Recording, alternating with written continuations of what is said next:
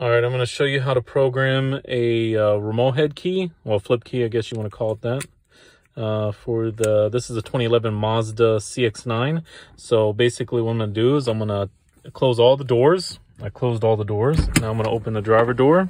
Then I'm going to take the key, turn it on, off, on, off, on, off. Close the door.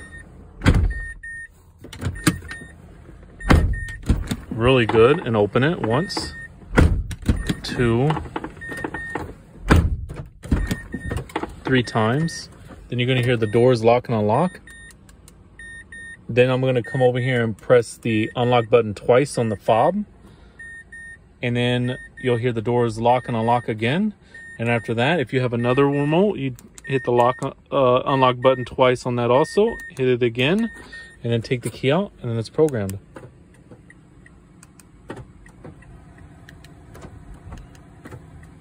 Everything works great. Thanks for watching.